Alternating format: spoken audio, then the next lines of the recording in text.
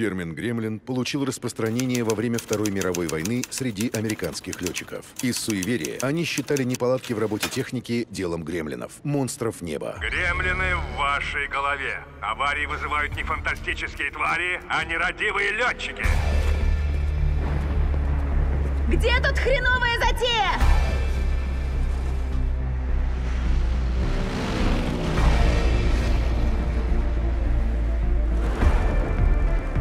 Хреновая затея.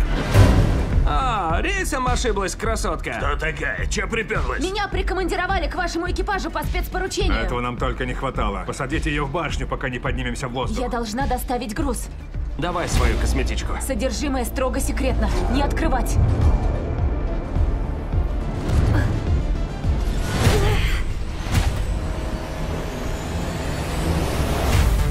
Как тебя зовут, дорогуша? Офицер ВВС Гаррет. Женщинам не место в авиации. Я бортмеханик и пилот. Ты не пилот, ты пилотка.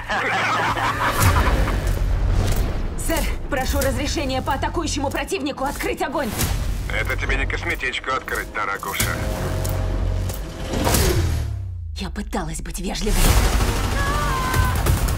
У нее зоркий глаз. Что это за тварь?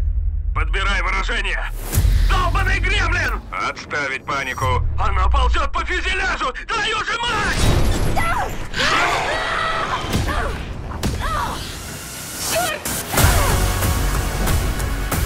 Японцы приближаются. Пригнись!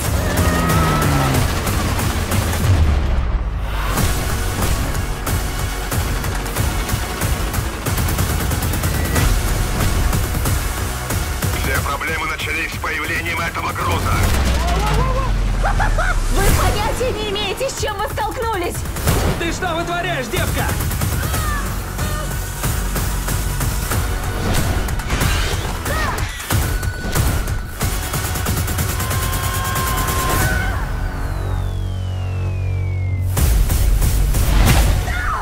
С возвращением на вечеринку, боец! Выполняй! Есть, мам. Воздушный бой. В кино с 18 февраля.